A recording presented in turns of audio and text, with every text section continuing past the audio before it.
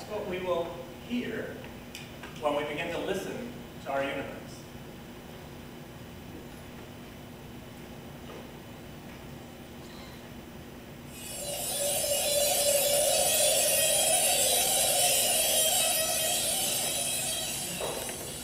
And that's what our Milky Way galaxy would sound like if we could listen to it right now.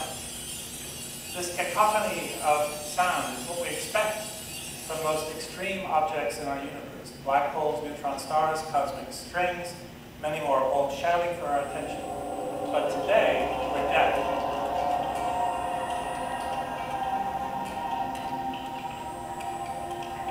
With our modern telescopes, we can see the beauty of our universe.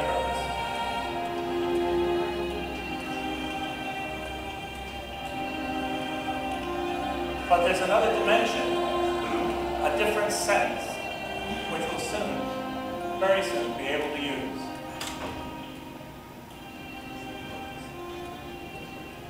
So, as Bob said, I'm Bernard Schutz. I'm the director of the Max Planck Institute for Gravitational Physics, also known as the Albert Einstein Institute in Potsdam, which is near Berlin, Germany, and that's, of course, near where Einstein developed his theory of general relativity. Today, I'm going to give you a guide through something you might never have thought you could do, which is to listen to the universe. Of course, there's no air between the stars to carry normal sound. Instead, this cosmic sound takes the form of gravitational waves, which are small disturbances in the gravitational field moving through space at the speed of light. According to Einstein, anything that changes gravity causes gravitational waves to ripple outward. In the same way that ordinary sound is produced when air is disturbed, gravitational waves are produced when gravity is disturbed. We want to listen to these waves because they bring us precious information about parts of the universe that we don't see, about things in the universe that don't shine at night. Here's an analogy. Imagine we're standing in a jungle. We see the palms, the exotic plants, a waterfall, but we don't hear it. Same again now with sound. We quickly learn much more about the jungle, including its birds, its apes, and other things that were completely hidden before, and we might even hear something we didn't expect at all.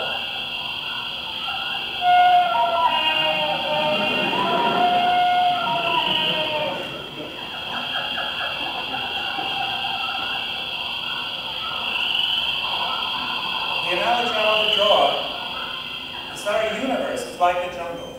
It's filled with wild animals. We can't see all of them. Often we only know that they're there if we can listen to the sounds they make. Wild animals of our jungle, of our universe, are the true stars of this film.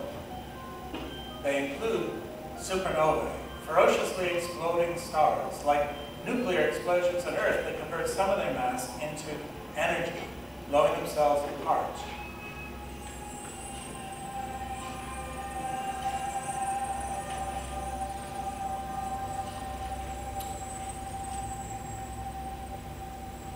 And we have lonely spinning neutron stars, cinders of a long ago supernova explosion. We call them pulsars because they spin and have radio beacons that we see as they pass the Earth. And sometimes they spin 700 times a second. And they emit a whispering, pure tone of gravitational waves. There are different kinds of pairs of stars. Two ancient white dwarfs in a binary system, orbiting one another once an hour, staying at such a safe distance from each other, they'll continue orbiting for billions of years.